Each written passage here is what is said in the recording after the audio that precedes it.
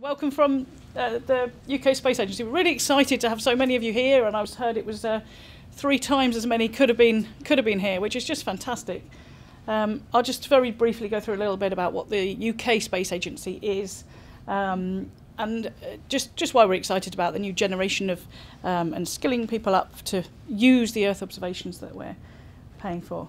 So what is can't even. Right, so this UK Space Agency, so we're an executive agency of, it's now changed to the Department of Energy and Industrial Strategy, but we're all about growth, which you'll hear quite a lot about. So we have a direct line to ministers, but we're civil servants, so we channel the money through, basically. So we're responsible for the strategic leadership, the policy, the regulation and programme delivery for our whole space industry. So that's space science, the manufacture, and as well as all the downstream, and we work in our sector. It's about 11.8 billion. It's quite a large area, growing rapidly. It's bucked the trend, the economic trends. So we work very closely with industry and academia, and it's great it really is great to be here today. And internationally, we work a lot with international partners, a lot with ESA, obviously. And our ambition as a government is to capture 10% of the global space market by 2030. So it's a joint plan with industry to go out there and be world leaders in space, everything that space provides. But underpinning that, what we're trying to do is have a stable regulatory environment so that investment can be made, so people can invest inwardly and do export deals for the UK. And this year is critical, where our whole focus, well, a huge focus, is on December, where, as you know, people sign up to ESA programmes on a 4-yearly basis, and this round is very much about Earth observation. So it's a big round of negotiations of what we will spend our money on. Will we get the money? Can we spend it? So we're looking to protect that sort of spend for the science, for the innovation projects. And so we're currently in the midst of business cases of why is all this important. And it's great for me to be here today to just click in that it's really important for so many different reasons. And that there is a whole ecosystem of people that are involved in Earth observation. So as we're driven by, this is quite old now, and we're refreshing it, but we're driven by growth. This plan, sorry, it doesn't click. There we go. The growth that we're predicting to see is, you can see some of it, 1 billion to 3 billion. It's not insignificant in the manufacture and instrumentation, but a vast majority of growth between 2010 and 2030 will be from services and applications, and actually a huge proportion of that, so 80% of that growth, is coming from Earth observation applications and services. So the use of the information is just vital. It's absolutely vital for science and society and economic growth. So that's why it's brilliant that so many people here today can get their hands on the data, get to understand it, and start using it in different ways. And clearly, so data is the key. I mean, I've been using this for a while, so it's out of date now, 2013, but with Copernicus and everything else, it's gone from a little bit a day, and actually we're now going to be having 8 terabytes. Is that 8 hard drives worth of 8 machines worth? Terabytes. It's 6 already, Yeah, exactly. And all of that free. So actually the problem becomes not access to data, but having too much of it and filtering through it. And so a big part of what we're doing in the UK is trying to see our way through that. What infrastructure do we need? What back-end tools do we need in the light of what's going on in Europe, in CEOS, and everything else? And so, you know, some people think of the really boring stuff to the front-end portals, so that everybody can use it, the people can use it, and we're just trying to work through what that vision for the UK actually means. But that's quite a big task. Where are these common services, you know, single sign-ons, all those sorts of things. Working very closely with ESA on that.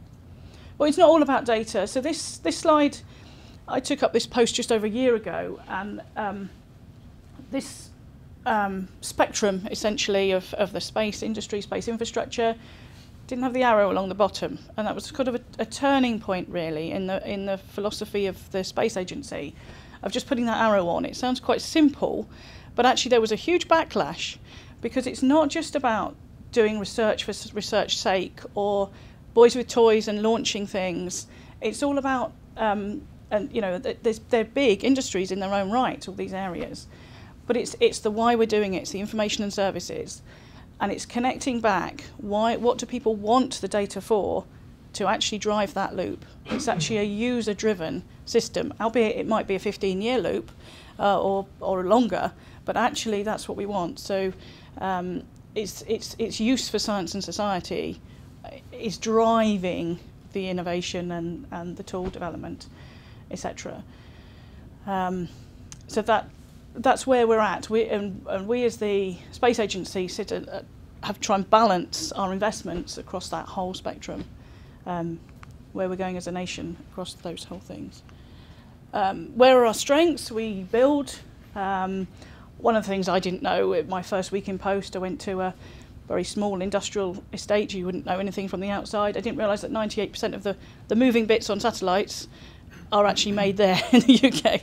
You know, I had no idea the breadth of the skills that we've got, to anything from those very small switches to whole prime, putting the whole stuff together.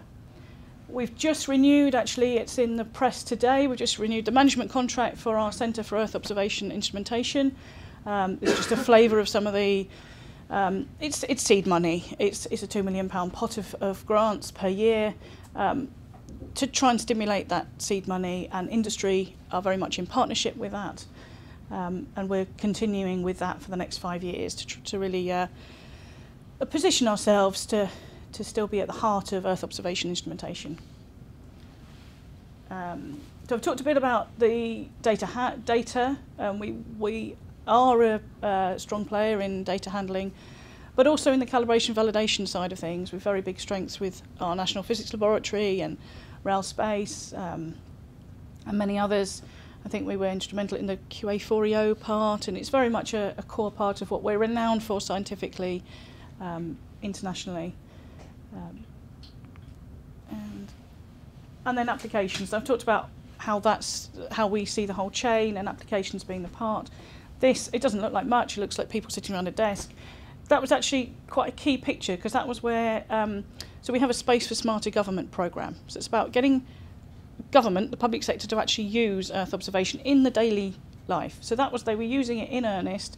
That was our COBRA emergency response, basically, the Minister's emergency response meeting for flooding, when there was a load of flooding, and they had the images on their desks in that same day, and that was a huge turning point of actually, whoa, this can be useful now and in real time, and actually changes the teams on the ground, their response to that emergency. So. And then everything, obviously, from farming and land applications. So what's our priority is picking through all that. We have to be really, really careful, and the agency is pretty small. Of what do we do? Where do we put our effort? I kind of see this as a little person. We are a little team in the middle, the heart of things, trying to pull things together. There's a vast, very learned, very brilliant community of well, you guys is one, and going to things like Living Planet, you just really realise how strong that community is. They're the sort of the legs, and our job is to have a little bit of the strategic thinking of where's it going, and the policy actions, and then the two arms is really we're pointing to growth and economic growth and use of EO. Some of those are intertwined. Obviously, you can use it for economic growth, but some of it's growth. So our actions are in those sort of 4 areas: defining and leading the strategic direction, policy development, enabling growth, positioning us as a global leader in the use of Earth observation and applications and services, and being a bit of a sector sponsor if needed, nationally and internationally. So this is a Space Agency slide of what the Space Agency does and works in these sorts of areas, and I've just overlaid. So it's 70 staff. We're about 100 now, with a remit of 360 million. But actually, the EO team, we spend a third of the money and we've got 3 people. But you can see we're a little stretched. I'm hoping to have another one soon. But still, that's why we have to be very careful where we put our time and effort. And we rely very, very heavily on the input of others. Policy and regulation, DEFRA, our Department of Environment, are the lead on Copernicus policy, but we advise on all the space aspects, which is 90% of it. Again, with GEO, the Group on Earth Observation, DEFRA are the lead, and we advise on the space. CEOS we lead, UMETSAT, Met Office lead, and we advise, and ESA is our lead. Training is a big part of what we do. We really can't get to the growth that we need. We're talking about 100,000 new jobs in the space industry by 2030. We can't get there without training people and skilling people up. And there's been a lot of work with, obviously, the Tim Peake effect, we're calling it, and on that from schools. And I think that we're going to be doing a lot more on the graduate training and postgraduate training, because it's now that we need the skills, not from 7-year-olds. We can't wait that long. I mean, we need them as well, but we need to start. There's obviously loads of programs we're involved with internationally, with the SWAT, with CNES and NASA, and some of the others, and CCI is a very critical one. I'm very aware these are all acronyms. This is just a tool to show some of this. So CDSSG is a program about positioning the UK for climate services data from Space Coordination Group, something like that it is. And it's all about having the end-to-end infrastructure. So it's all very well having the science, but can you turn the handle operationally to get a business out of it, to give the information as and when businesses need that. So it's having that whole pull-through. We're investing in small things and big things, big ideas through COI and others. Video from space we see as one of the game changers coming shortly. We talked about the growth and the business sector. We work very closely with them, and we work very much in partnership. As I say, we're a small agency. We're sort of the conveners and the heart of it, but we rely on very much. We've got a very strong cross-government group now on Earth observation. The chief scientist of DEFRA is now chairing that, and they're looking at what can be done, the data part and everything else. So that's really positive. And obviously we work, I've said numerous times who we work with. So we work nationally. I've talked about SSGP, the Space for Smarter Government Programme, and the EOWG is the Earth Observation Working Group, the cross-government. That's permanent sector level, so that's the number 1 in each government department grouping. So it's a very senior grouping. Then we work at European level, and we have international space programmes now, and we play into those things too. A big pot of money in the International Partnership Fund. Let's do. Suddenly stopped again. Okay, and I didn't know whether to put this in or not. It's the big elephant in the room. The message is we are open for business. It is. We have had a very historic referendum. We are in historic times. We don't know what will happen, but in the meantime, we are a full member of the Commission still. And until the process is concluded, not when it starts, when it's concluded, there's no legal change in status. So we are still members of the EU space programmes.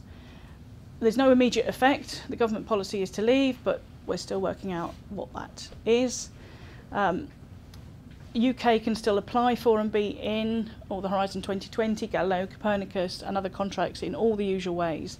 And there's been some reassurances from government that they will, on the Horizon 2020 side, that they will honour contracts if it goes beyond the time if and when we do leave. Very much that other nationals are welcome to live and work in the UK. Nothing has changed on that regard. And as a space industry, we're really reliant on highly skilled people that we know we haven't got all of them in the UK, and we're very much making that point. And critically, ESA is not part of the EU, so our membership doesn't change in any way. And in fact, this December will be critical in that process. So that's all from me really, but just to say that Earth observation, we see it as an absolutely essential part of our critical infrastructure, and it's becoming that the mindset is becoming that space is now part of national infrastructure. It's not just a nice to do or a boy's toys. It contributes to economic growth, data and science, etc. Where we see success from the agency, it's about growing our existing UK strengths, and obviously the school here is one of those. Seizing new markets, being innovative, and engaging the public sector as well as the private sector as operational users. We're very much on the cusp of technology and business models changing, I think. We're very much on Earth observation going from being a very techy, very high expensive thing to something that people use every day. A bit like the social shift we've seen people using Google Maps. We're on the verge of that social revolution really. And I think skills development then is absolutely critical to deliver that operational services and realise the benefits of the Earth observation that we put so much money into at the top end.